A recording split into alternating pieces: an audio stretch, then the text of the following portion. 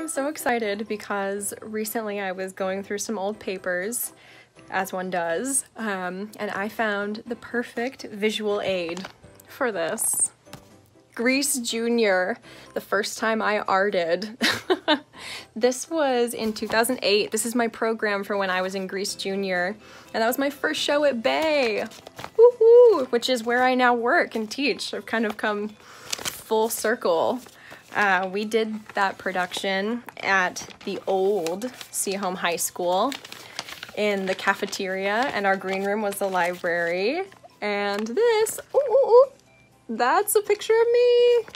That's our yearbook photo in the program. Oh my gosh, special times. I will never forget the times that I spent there. It was so much fun.